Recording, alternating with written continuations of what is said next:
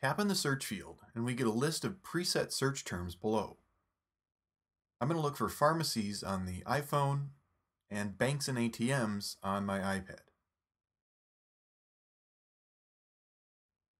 That quickly displays several results for each search on the map. Tap on a result here in the list and its marker is enlarged on the map, and we can then get directions, view other details, add it as a favorite or to a collection.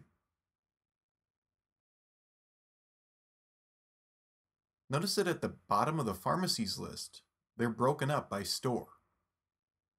So if I usually get prescriptions from Rite Aid, I can view only the nearby Rite Aids here on the map. Searches are performed in the area that's currently displayed on the map.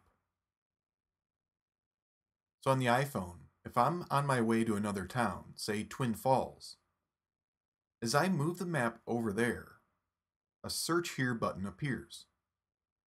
Tap to perform the pharmacy search in this area. Tap on the X to exit the search. It's also possible to search for specific locations and landmarks. On the iPad, I'm going to bring up Salt Lake City on the map. Then do a search for In-N-Out Burger.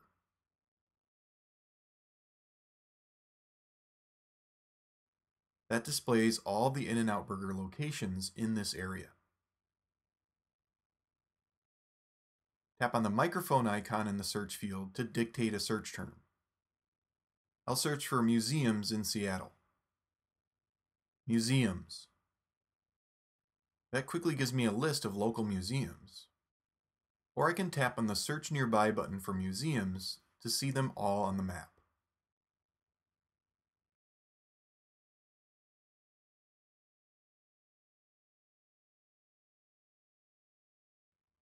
As searches are performed, they're saved in a Recent Searches list.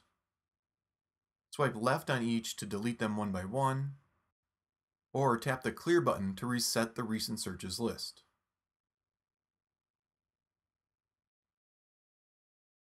Finally, we can also search for names that are saved in our contacts list. If I just enter the name Jeff, within the top results is Jeff Alexander, who I have saved as a contact. And Amanita Street is his home address, which is why the home icon is displayed here. Search for Mike, and Mike B comes up, who is also saved in my contacts, but I only have his work address saved, so a different icon is displayed here. So the search tool within Maps is pretty powerful. It can quickly find multiple locations for a certain service, or the specific address for a business or an individual that you have saved as a contact.